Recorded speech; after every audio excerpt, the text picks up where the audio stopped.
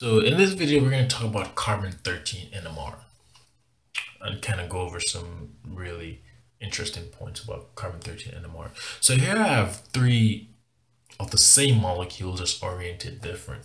So this is actually o-Xylene, and the O stands for ortho. This is m-Xylene, M stands for meta. And then I have p-Xylene, which just stands for para. Substituents are in the 1,4 position. Okay, so carbon-13 NMR is a lot more simpler than proton NMR. Proton NMR takes into account the chemical shifts, hydrogen is vibrating, so that those spectrums are a little bit more involved. What I want you to think of carbon-13 as is how many different carbons are actually in the molecule. And it turns out that symmetry has a huge role in that. And by symmetry, you could tell how many carbons are different. Now, if I were about to take these three compounds and run, proton NMR through these, I would actually have a difficult time distinguishing which one is which, because the splitting patterns are in fact very similar. Right, the splitting patterns are very similar. So using proton NMR to kind of distinguish which product are these is really a not such of a great idea. Carbon-13 NMR would be better. And so again, I want to reiterate the point that carbon-13 NMR only looks at how many carbons are different. So if I want to find out how many signals am I going to see for this molecule? Well, let's see. And it all depends. The amount of signals that we're going to see is dependent upon how many different carbons are in the molecule, right? So what I'm going to do, I'm going to draw some lines to see if I could make this thing symmetrical, which means that when I draw a line through any of these molecules, I should get two equal halves on either side of the line. So where would the line of symmetry be? Is it vertical or is it horizontal? Horizontal or vertical? Well, it's going to be vertical, as you can see, right? I cannot cut it here because now my two CH3s would be on the other end and it wouldn't be symmetrical. So now you can see that I have some plane of symmetry. When I cut this molecule in half, I have two equal halves. Well, there's no more plane of symmetry, right? So how many different carbons or how many signals would I see for this molecule in particular? Well, let's count. I have one carbon, I have two carbon, I have three carbon, I have four carbon, right? So this actually, I would see four signals. Now remember, because it's symmetrical, these carbons are actually the same as these. So you could kind of see here, these carbons are the same as these, so it's only four signals. I will only see four signals for these molecule. How about this one? Well, where's the plane of symmetry? Well, the plane of symmetry is here. All right, the plane of symmetry is vertical. Notice that when I draw my line, I get two equal halves, right?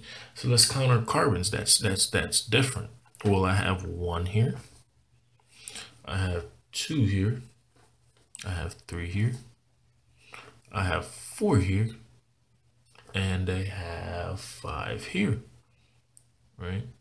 So therefore I will see five signals, right? Again, these carbons are essentially the same as these because the molecule is symmetrical.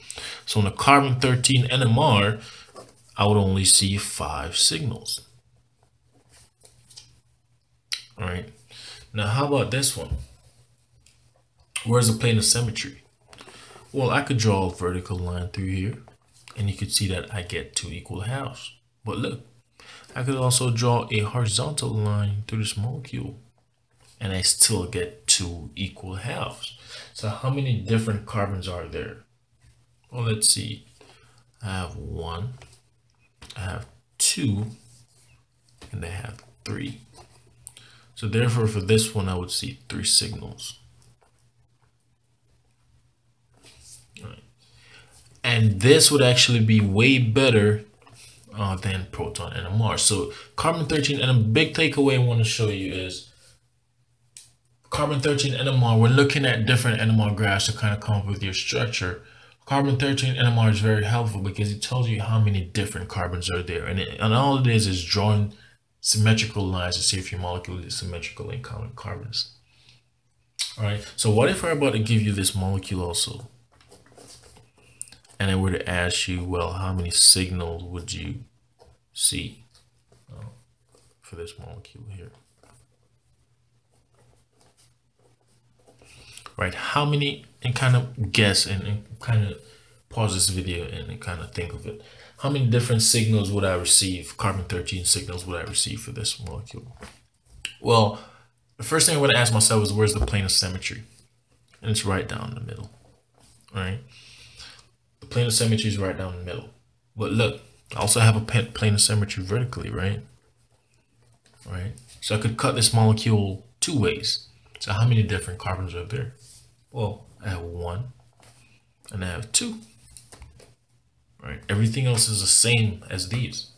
So therefore, I will only see 2 signals on a carbon 13 NMR. Right. Now, what if I'm about to give you this molecule here and I ask you how many different signals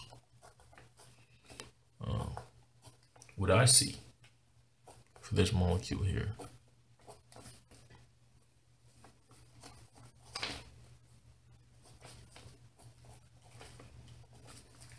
All right, how many different signals would I see for this molecule here? All right. Another way of saying is, how many different carbons are there?